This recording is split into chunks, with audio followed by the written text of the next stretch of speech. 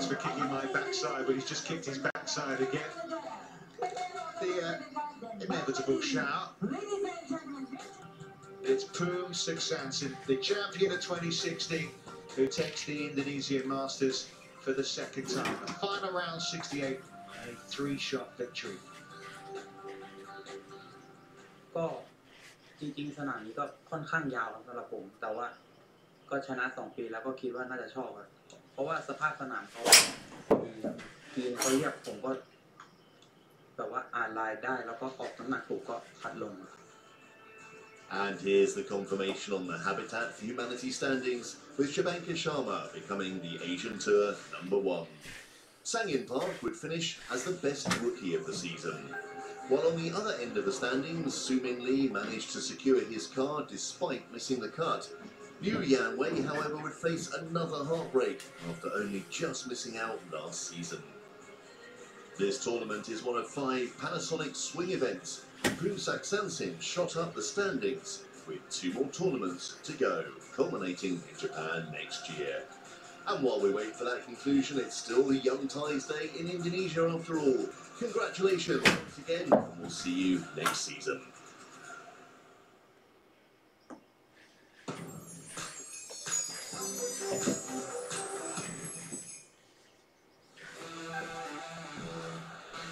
Juventus dendert door de competitie.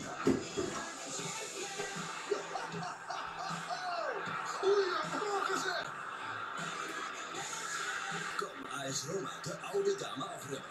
Juventus tegen AS Roma. Wat een wedstrijd! Morgen live op Ziggo Sport Select. Ruud heeft wat de voeten gestoord. It was just great. I watched the thrill play.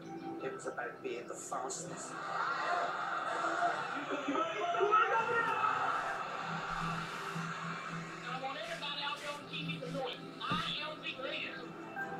Ja, geweldig moment. De beste sportdocumentaires. Kijk je op Ziggo Sport Docu.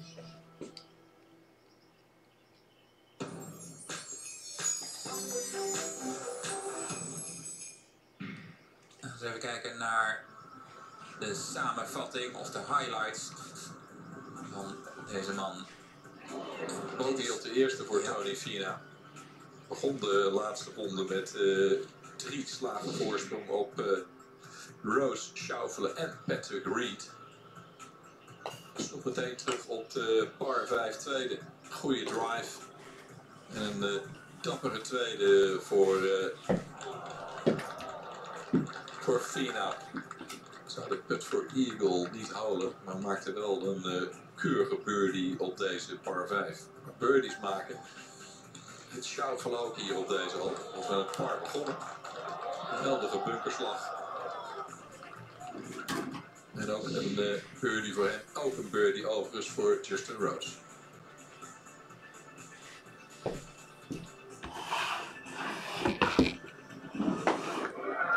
Bogey op 4, maar een birdie op 5 voor Schaufelen.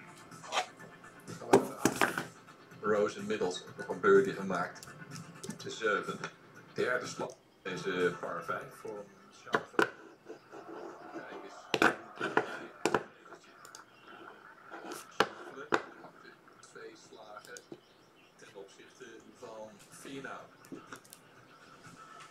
Dit een van de slagen van de dag van Fina.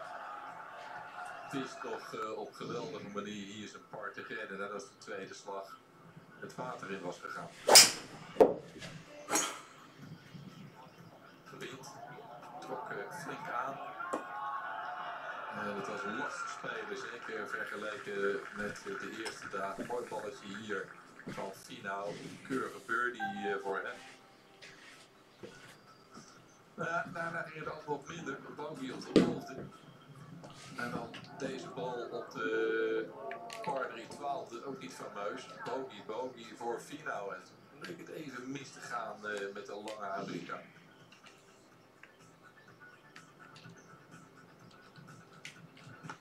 Par 4 13e. 400 meter lange par 4. En wat een bal hier van van Schaufelen. Een keurige birdie voor hem. Rose op dat moment ook nog wel in de race, zeker. Nadat hij een birdie op 13 had. Derde slag van het finaal op de par 5 14e. Holt hem bijna uit voor Eagle. Maar zou in ieder geval hier de birdie maken. Bogey voor Schaufelen op 15. Dan gaan we naar 17. De eindsprint van Schaufelen. Geweldig t-shirt op deze lastige par 3 en een mooie put en een birdie voor hem om naar min 13 te gaan op gelijke hoogte op dat moment met Tony Finau. Miste de fairway net en dan toch met zijn tweede slag voor de green van de slothole van de Chesham Golf Club. Prachtige slag van Tony Finau. Dan het antwoord van Schaufelen. Prachtige drive. Korter eigen naar binnen. Meer hoogte, meer precisie zou je zeggen. Maar dan blijft hij wel net een metertje verder. En dan was zo pardoes het water ingegaan.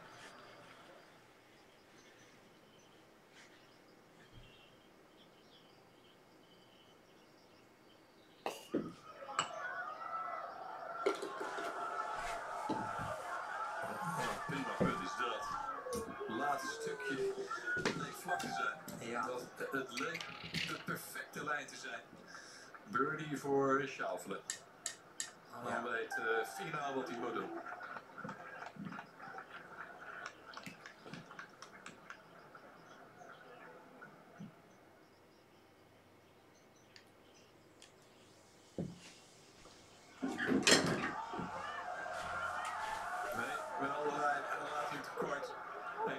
Schaufelen uit Californië is de winnaar van het HSBC Champions. Zijn eerste overwinning in de World Championship. Op de eerste extra hole pakt Schaufelen de zege. En wat een zege is dat voor deze jonge man die het nauwelijks lijkt te beseffen wat hem is overkomen.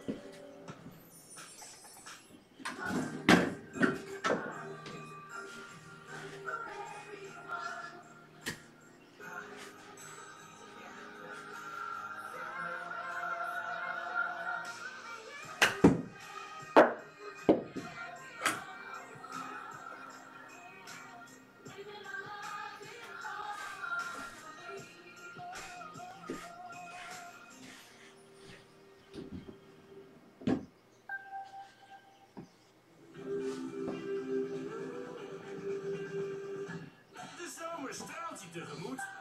Boek nu en geniet altijd van een TUI laagste prijsgarantie. TUI, discover your smile. Kleinschalig, charmant en even helemaal weg van de drukte. Dat is TUI Small and Friendly. TUI, discover your smile. Boltkings flexibele mesjes keren elk haartje moeiteloos weg, waar dan ook. En ze spoelen sneller schoon door de extra ruimte tussen de mesjes. Ga naar boltking.com en probeer het nu zelf. Nou, voor dag en dauw ben jij al aan de slag. Je overleeft scrum-sessies en ongeleide projectielen. Je werkt te bladen op je handen of op je voeten om je doel te bereiken. En je doet het vaak niet eens voor jezelf. Na al dat harde werken doe je geen gekke dingen met je geld. Dat doen we bij Robeco ook niet. Maar we werken wel keihard om het goed voor jou te beleggen. Al dik 90 jaar. Wereldwijd. Dus denk je aan beleggen? Kies dan voor Robeco One. Nu met €25 startgeld. Robeco, the investment engineers. Bij Jumbo hebben we alles voor een geweldige kerst. Zoals voor gourmet, viswarma, mini bloemkool broccoli burgers of heerlijke mini Angus burgers. Er zit voor iedereen wat bij. Nu 5 bakjes voor maar €10.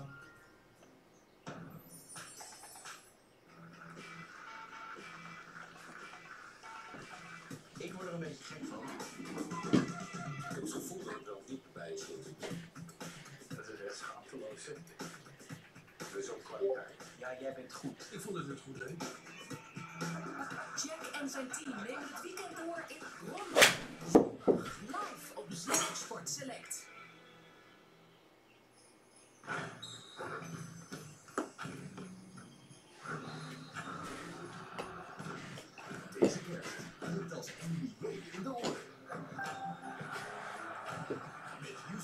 tegen Oklahoma City Thunder. En meteen daarna de Boston Celtics tegen Philadelphia 76ers. Eerste kerstdag, live op Ziggo Sports Select.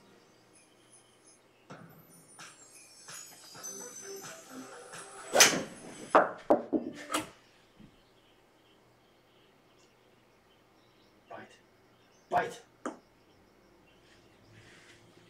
In de groene heuvels van Camerlengus is de bron van het water op Becking de Noordzee. En uiteindelijk meandert dat door een echte linkskoers, waar 156 mannen 4 dagen lang streden om de grootste titel. De Barry Burn jaagt de deelnemers op Carnoustie schrik aan. Het is de meest gevreesde baan in de geschiedenis van die open.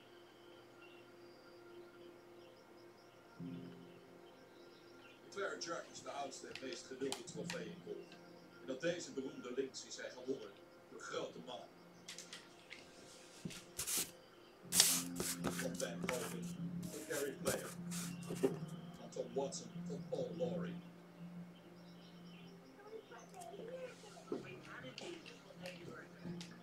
En in 2007 Patrick Harrington. De heetste Europese zomer ooit was er geen rough op Carnoustie, maar de baan was droog, hard en snel.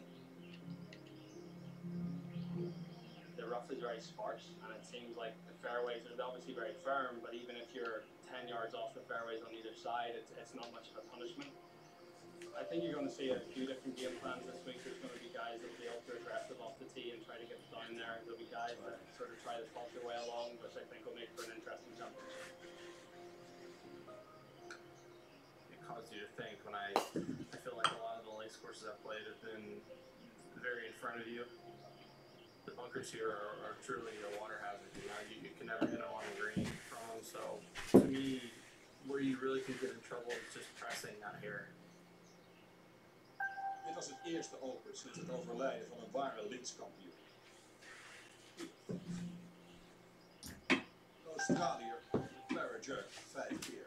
Prestatie van formaat.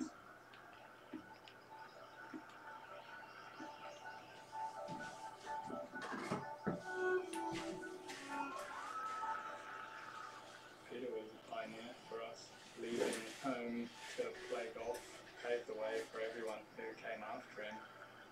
Winning the Open 5 is a huge achievement. Sad that he passed a great life and a successful golf career. If we could all live our life like him, then we can get Deze recente naam van de winnaar op de trofee van Jordan Spieth. Hij was vorig jaar op Royal Birkdale als 23-jarige de jongste Amerikaanse winnaar ooit van die Open. Maar zijn weg naar de titel was allesbehalve eenvoudig. Spieth verspeelde per slot nog een voorsprong van 3 slagen, maar hij vond prachtig terug. 3 birdies en een eagle op de laatste 5 holes zet hij het kampioenschap toch naar zijn hand.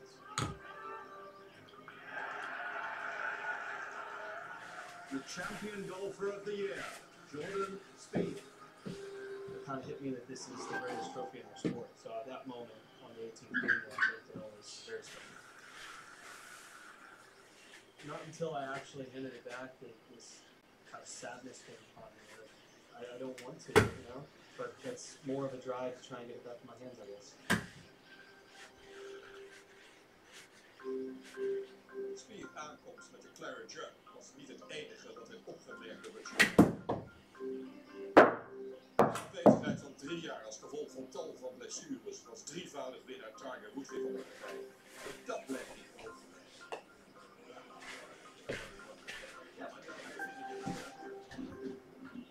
Woods was bijna een jaar uit de relatie na een zware operatie voor hij eind 2007 van 2 maanden. 7 maanden later was een van de grootste spelers uit klaar om de strijd opnieuw aan te gaan. This is our oldest championship, and to come back to such a historic site, this brings back so many great memories. This is my 4th championship here. And, each tournament I keep coming back to, I keep feeling a little bit better because I'm starting to play some golf again. I feel like I have a better understanding of my game, my body, and my swing, much more so than I did at Augusta. And that's just going to come with a little more experience. sort of thought I'd never play in this championship again. And it's great seeing it on TV, but it's even better in person. And I remember how it feels to come down the last hole with a chance to win it.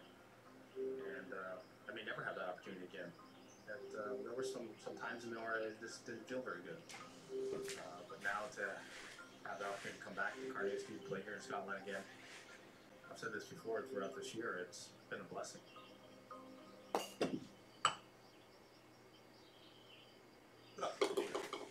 Terwijl Bart vroeger 10.000 die naar de Schotse auto's waren gekomen. En auto's met de trein kwamen ze. Onder andere een Tiger te zien.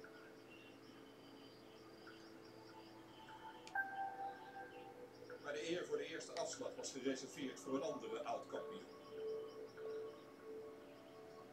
Ladies and gentlemen, welcome to Becking for the first stage play of the 142nd Open Championship.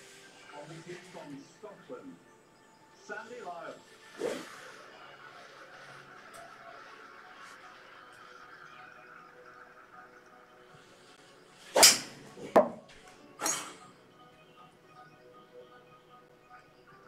What a beautiful tee shot. De winnaar van de Open in 1985 vond zijn laatste optreden best goed.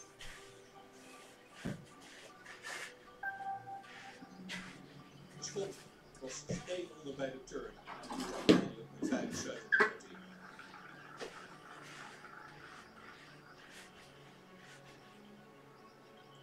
De eerste speler die profiteerde van de prima omstandigheden was een Zuid-Afrikaanse debutant.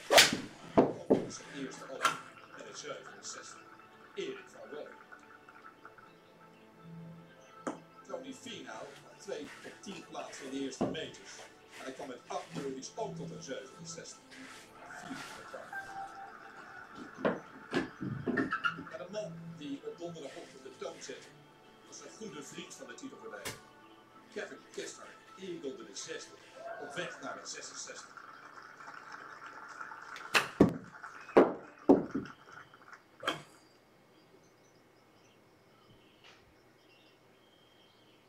It's a really nice second round for the 34-year-old American.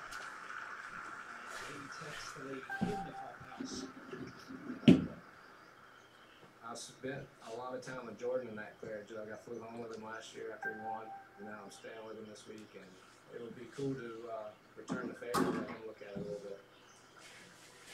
Terwijl Kistner stevig het scoren begon zijn huisgenoot van deze week met zijn pogingen net als Harrington in 2008 het succes en titel te verdedigen. Al maanden zonder zee hoopt de Spiel iets van de magie van Royal Burville terug te vinden.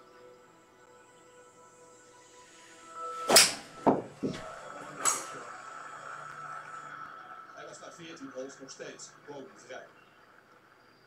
I had some good breaks early, and I was 3 under, and kind of felt like I'd stolen a couple there.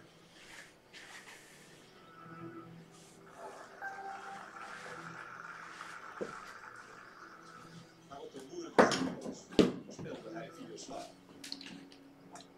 The misses towards the end were the exact misses that I'm working away from. My swing just didn't quite hold up to the end of the round. But that's okay. It's what I'm working on. I did a pretty good job for most of the day. Just wish I'd kind of gotten one or two more breaks to come in at 2 or 3 under. Zijn playing partner Justin Rose beperkte de schade tot een 72 en een fraaie birdie op afstand.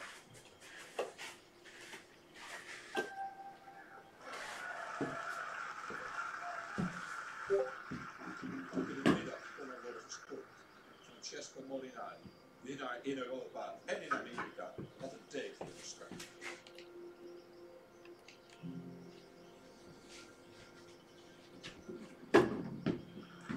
Very well done by Molinari around the 70th, currently lying 23rd.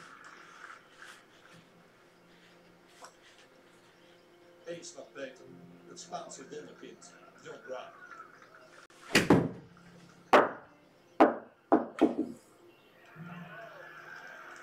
Worth the price of admission. That's a great shot.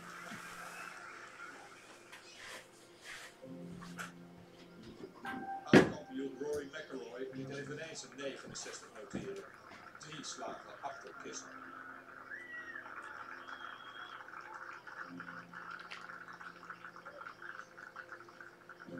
Een van de spelers die op 2 onderuit kwam, regerend PGA-kampioen Justin Thomas. En toen was het tijd voor de check-up. On the tee from the USA, Tiger Woods.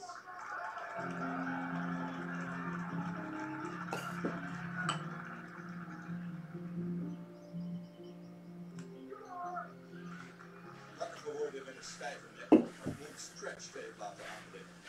Maar zijn eerste drive zag er gezond uit. Dat leverde uiteindelijk een birdie op.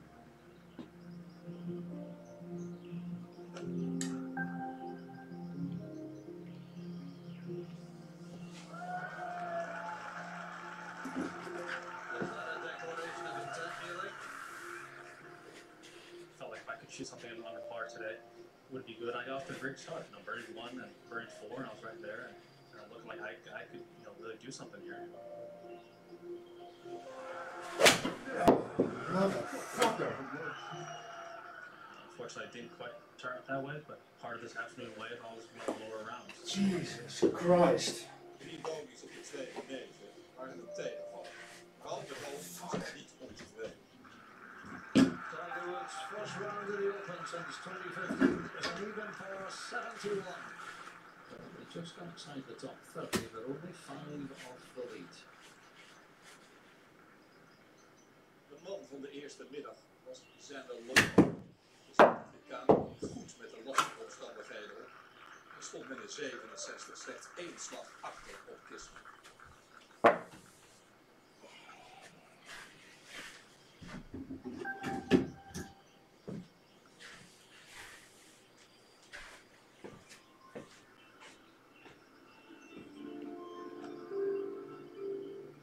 Op vrijdag sloeg het weer op.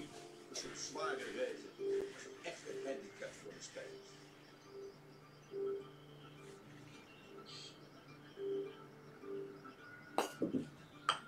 When it changes like that, you've got to be ready. You've got to have all hands ready. Towels, I always have 3 or 4 in the bag. People laugh at me sometimes, but you've got to keep it dry as you possibly can. Keep them dry, keep everything dry. So I always like to have the brolly over a ball, same on the greens. But it's a tough week for them. It's a tough week for us because they expect a lot. And you don't want to tell it off in the Friday Open Championship when he's playing okay, he's playing with Rory in front of the big crowds, you know. So you've got to make sure I've got everything prepared for him. 12 jaar ouders, 2012, het jaar van Ernie Els, gedeeld 9. En nu opende hij met 70. 70. En de playing partner van de Deen ging laag. Rory McIlroy liet opnieuw een 69 noteren, om er met min 4 goed voor te staan.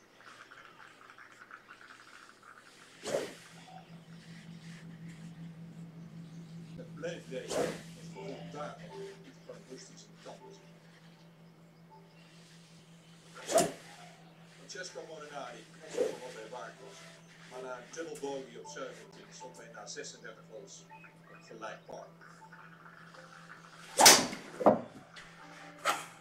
De cut zou op plus 3 uitkomen en een van de slachtoffers was Justin Thomas.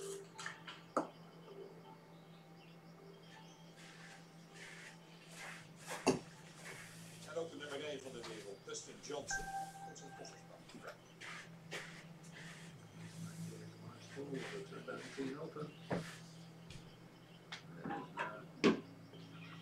De amateur Sam Locke viel van oud-kampioen Paul Lawrie liet zien dat er best birdies te maken waren.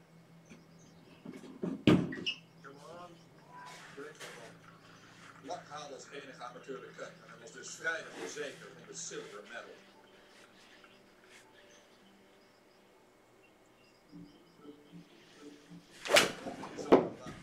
Hij wel de kans om aanvallend te spelen.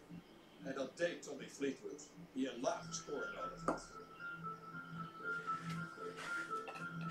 Wow, Tommy Fleetwood back-to-back birdies. And he's on the par. George, I struggled yesterday to green, and it was hard work really.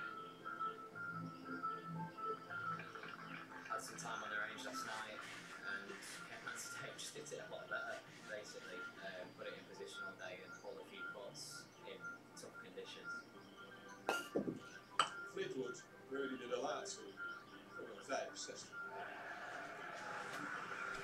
It just makes such a nice difference just to birdie the last and then this one 65. Yeah, a really good round of golf really in the end. St. Johnson won in 2015 op de Open. En hij speelde ook nu uitstekend.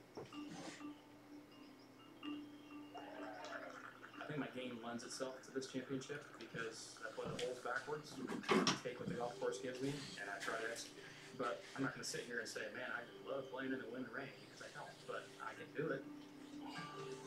5 birdies van de 67 speelde Johnson zich naar 600. Right in the heart, and what a finish. And he takes the lead. Oh,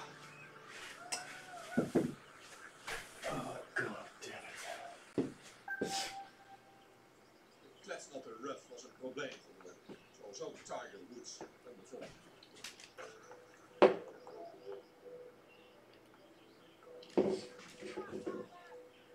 Bogies hier op de tweede en ook op de derde deden de zakken in het klassement. En met de steun van zijn vele fans maakte Woods in het midden van zijn ronde 4 birdies op rij. Om gewoon kut te halen.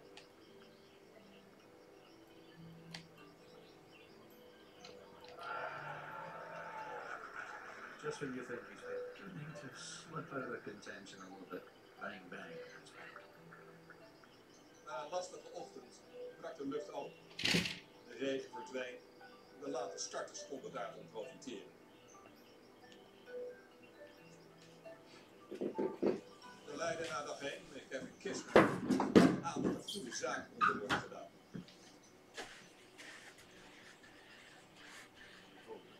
Look at that. We don't hold too many of those in the course of a championship. Met minachten 2 slagen beter dan de rest om echt te winnen.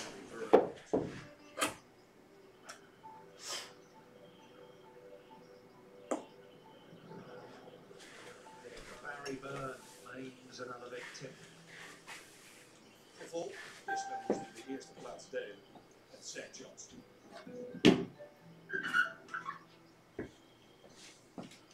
De beste debutant van de PGA Tour in 2015, Sander Schaufelen, liet zich opeens zien.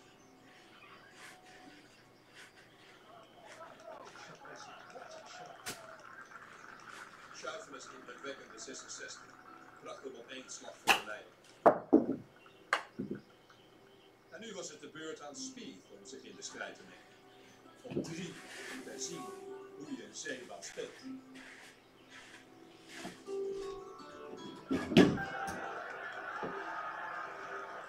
Een fraaie 67 met tal van geweldige slagen bracht hem op 3 slagen.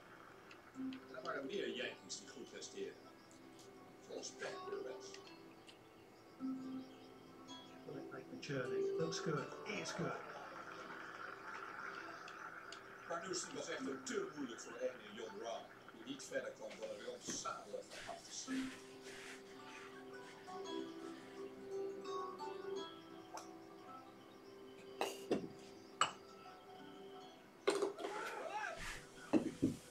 Oh, what about? Sure, now that's a horror show. Stay. Out of bounds. En dat was zijn Open Challenge. En als hij geen birdie op 18 zou maken, kwam ook Justin Rose naar huis.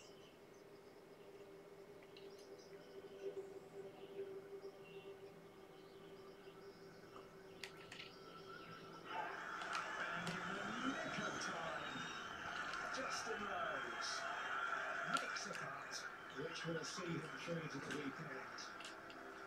Rose liet zien dat hij een van de beste Europese spelers is. Ondertussen maakte ook de runner-up van vorig jaar, Matt Kuchar, een birdie op 18. Hij kon op 3 slagen van de leiding. Bij het vallen van de avond neemt hij afscheid van oud-kampioen Sandy Lyon. En iedereen wilde dat dit in stijl zou gebeuren.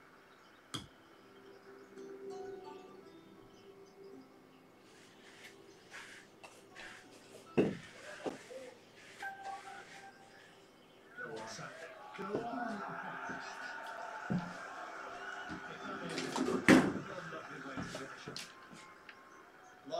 wedstrijd was hartverwarmend. En dat op de dag dat de kandidaten zich aanbieden voor de titel die de Schot 33 jaar geleden behaalde.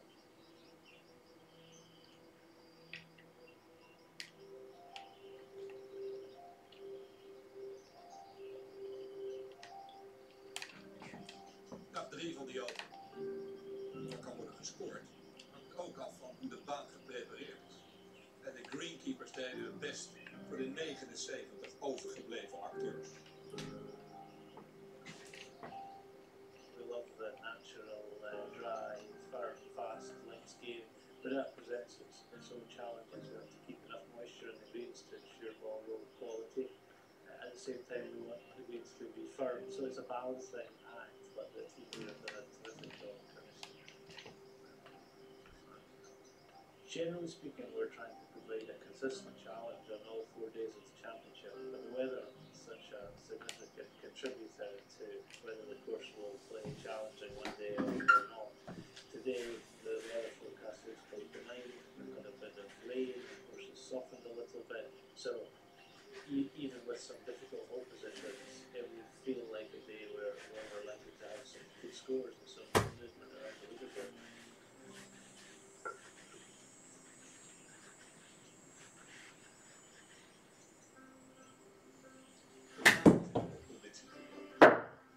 Werkt daar ook mee. Het was goed nieuws voor de leider. Zeker over hem aan de inhoud deze moesten doen. Zoals Justin Rose.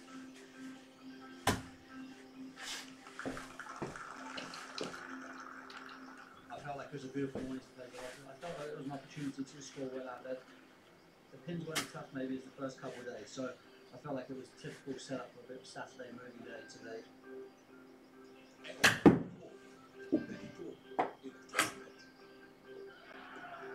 Rose 6 under for his round. Finally starting to come to life. Als Rose voor de derde aflevering over de dag 18 voor birdie, dan zou hij met min 4 leiden in het vierplaats.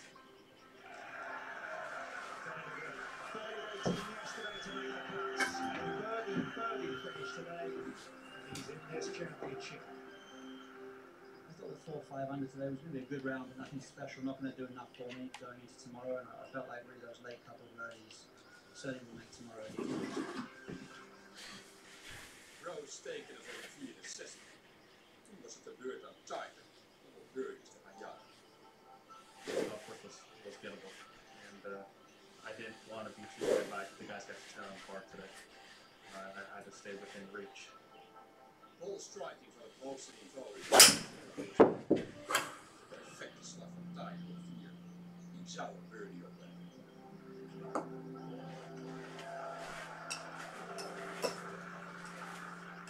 2 holes later weer er weer een in het vizier.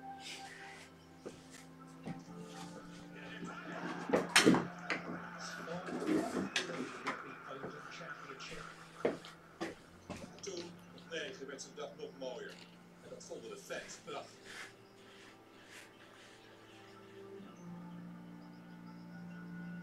Good.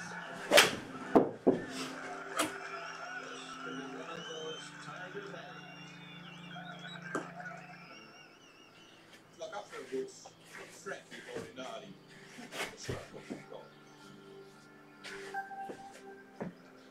Hij had slechts 1 top 10 plaats in die Open in 2013. De Italiaan heeft de laatste jaren veel bijgeleerd.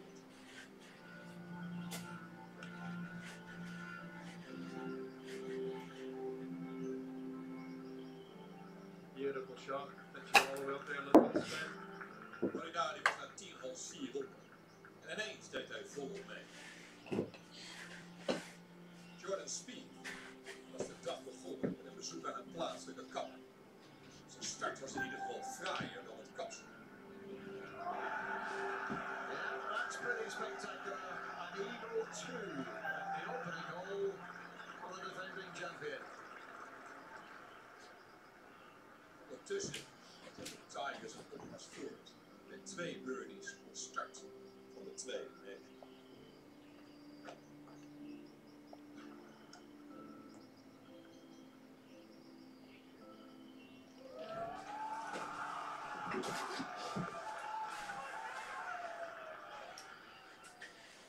Boom op 2. En schaufelen de weg terug met 3 birdies op rij vanaf de 50.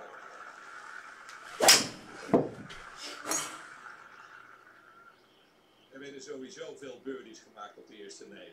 Maar niemand deed wat Kevin Chappell deed.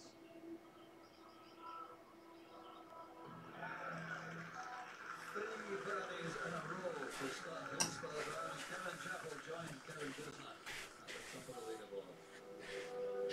Kisner antwoordde met deze approach op 3. Alexa, what's the time? The time is 5:21 p.m. Dat betekende dat de speler uit South Carolina naar min 8 ging. En ook Jordan Spieth deed een duit in het zakje.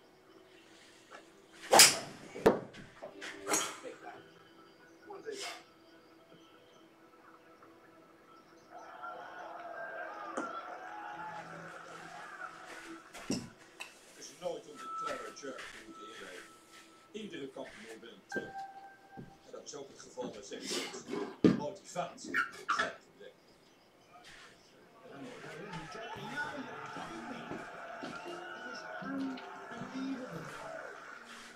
Eagle op 6, maar de oud-kampioen viel later toch weer terug.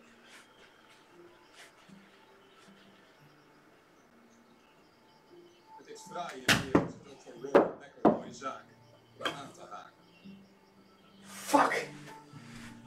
Fuck, fuck, fuck!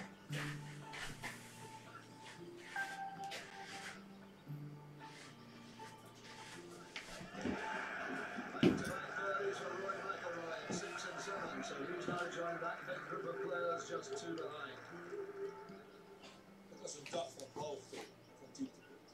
Ook voor Tommy Fleetwood. Een dubbel bogey, 3 bogeys, maar ook 5 birdies. En na een 71 mocht hij blijven gooien. Ook op 500, de 14-voudige majorwinnaar die zijn beste open score in 12 jaar liet noteren.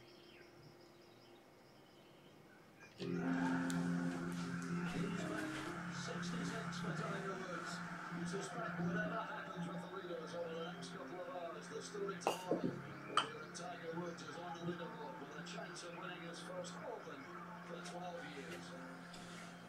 I'm right there. I've got a chance at this, which is great. And I've shown that I've been there close enough with a chance to win this year. I didn't know if that would ever happen again, but here I am, you know, with a chance coming Sunday and a major championship, and it'll be fun. Dat van de belichaming gaat draaien. Pure efficiëntie. No bogeys, 6 birdies, Francesco Scott. I do the things well, like I did today, and I go through my process all the time, phrasing all see the results. Foutloos en nu helemaal in de mix. Wat een schitterende 65 van Molinari. Really happy about where I am at the moment.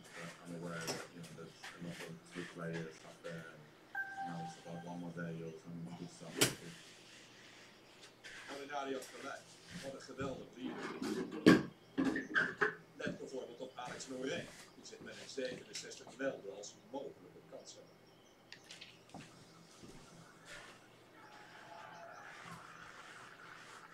En ook de US Open kampioen van 2012. Webb Simpson klopte op de deur.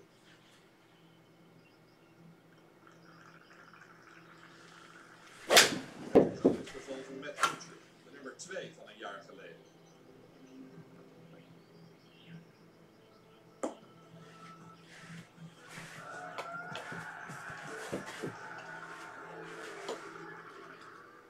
De titelverdediger speelde vrij uit.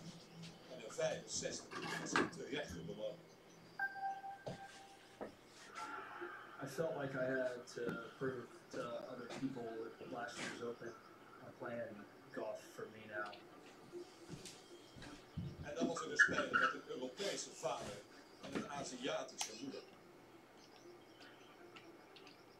You know, if you look at my last name, it's not very American. My dad's half French, half German, so the Open Championship was always on in my house. growing up, I always hit it well and you know, played well in tough conditions. En dat bewees hij met deze birdie op 15. Gedeeld eerst. Playing partner McIlroy maakte ook birdie. Dat verspeelde vervolgens 2 slagen om op min 5 uit te komen. I just need to get off that fast start tomorrow. I'm obviously disappointed after the way I finished, but you know, I'm still in the tournament. I'm only a few shots behind, but the wind is supposed to pick up a little bit, so you know, it'll make things interesting. Kevin Chappell had een dubbel bogey op 17. Hij toonde 4.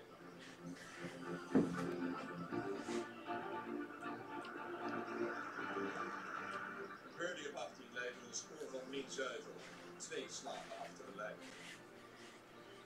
Maar de slag van de dag was gereserveerd voor Sander Walker.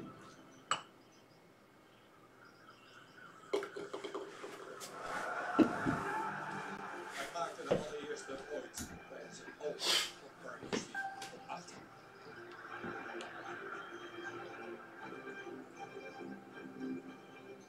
Even later was er op de slothole ook applaus voor Schaufel.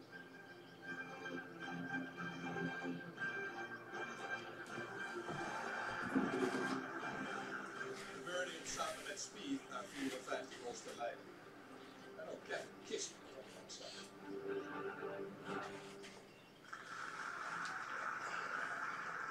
En 67 was Kisner voor de derde achtereenvolgende dag leider of gedeeld bij. In de derde dag is het tijd om de blik op zondag te richten. Het klassement naar 54 holes was in ieder geval heel veelbelovend. Soms is een sport of zilver goud waard. En dat geldt zeker voor de kleine Joe. In 1999 was hij voor Paul Lord ook op Carnegie. Nadat hij op dag 4 10 slagen had goed gemaakt op één de zelf van de veld.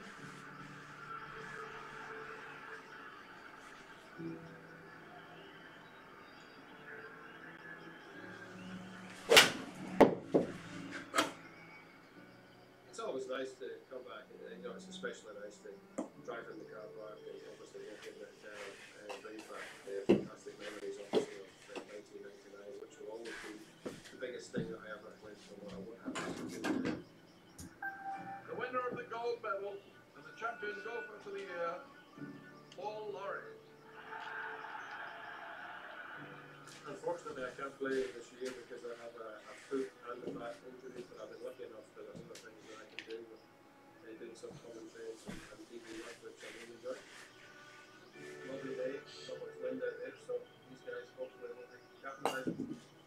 It's going to be interesting to see how it unfolds on Sunday.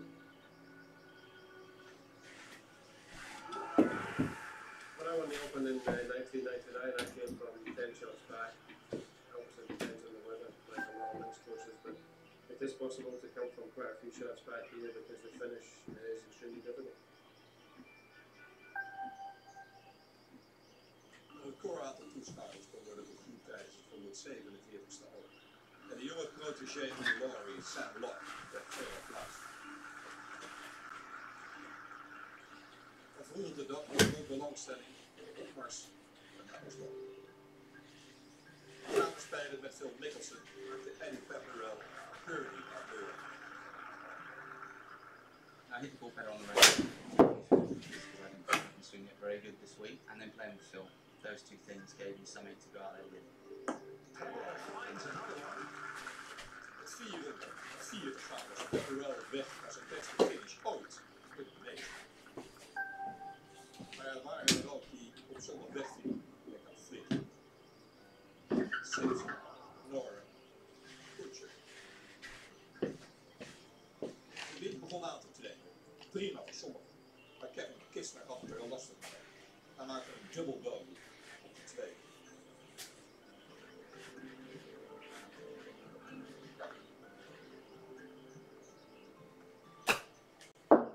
En ook Rory McIlroy had met 2 bogies op de eerste 5 holes een tegenvallende start.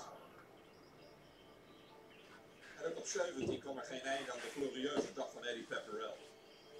Hij zette het target op 500 en dat na een opmerkelijke voorbereiding. won't lie. I had too much to drink last night, and I was so frustrated yesterday that today was really, I wouldn't say a write-off, but I didn't feel like I was in the golf tournament and it happened touching 67. So it's a funny game. We hebben wel liet zien wat er op de zondag mogelijk was. Maar dit was een middag van controle en geduld. En Tiger Woods was daar ooit de meester. I felt like I needed to keep building my way into this championship. Today was a day that I had a great opportunity. There was 3 guys at 9. I figured one of the 3 guys was shooting par. There, but I need to go get that number somehow. De man die samen met Tiger Woods de baan in ging. Een man die heel effectief speelt. Die niet van zijn stuk te brengen is. Chess man in huis. There's a lot more people if you group with him.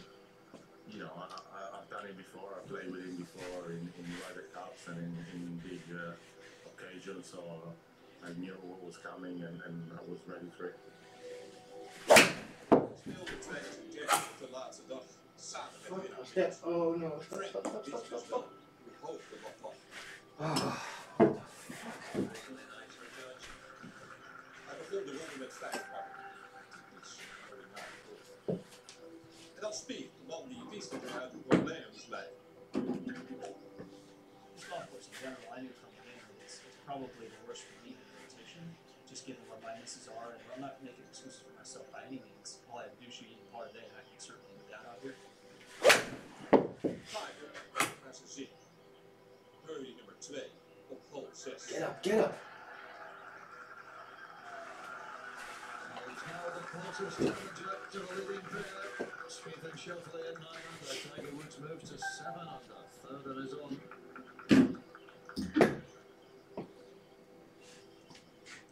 Sander Schauffele begon met 4 par. Maar hij raakt als het ware verstrikt in die soms vreselijke bunkers.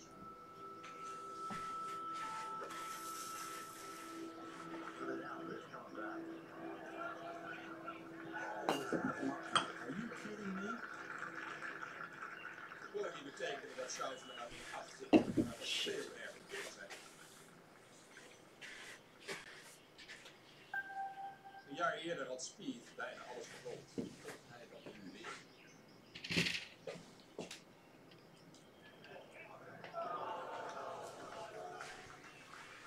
Tiger Woods well behind the leaders. In a major, my goodness.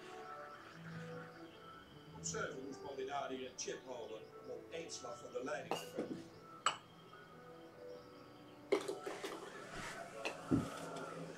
Het gebeurde niet. Het par was goed. En op de volgende was het Tigers beurt om te laten zien hoe je het tovert met een wedge.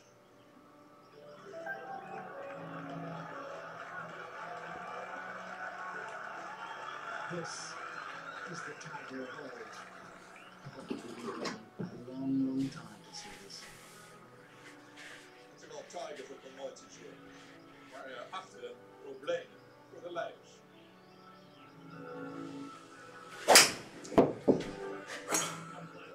It was unlucky. It went into the only bush that's over on the right side. If it misses it, I hit the green and have a birdie putt. So I didn't play the wind the right way. I was trying to fight it, and instead of just accepting that the green's going to win out here. 6 werd in 1953 beroemd van maken bij Houden. Nu ging het niet goed met Spieth en Schauffele op deze dag.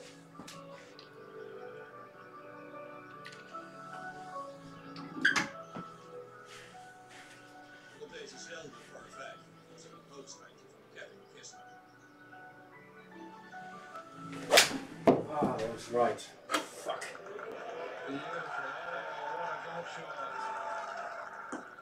Echter, door bogies op de volgende 2 holes zakte hij weer weg. Dus, hij zat ook anders. I saw that Tiger was leading on his own at 7 at that point. I just got 5. So, 2 behind with a few holes left. I thought I was right in it. My mindset was I'm going to spoil the party here. Alle ogen waren nu gericht op Tiger. Ook vanuit de lucht. Maar hij stond nu op 9. Flink.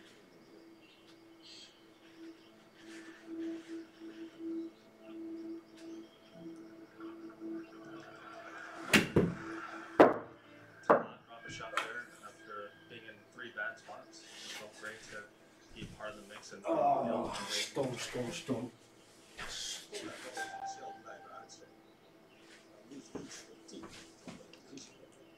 At the time, I thought that was the turn-on. Either I hit this shot and it clears the burn, or I hit it right next to my feet.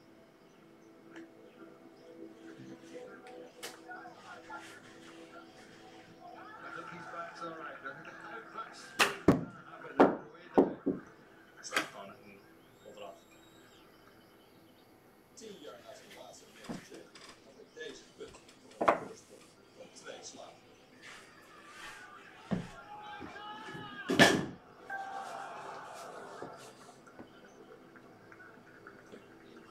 Loving it. You can't see it in the face. He's got the game face on. Loving it. Maar Noesti zeerde van de spanning.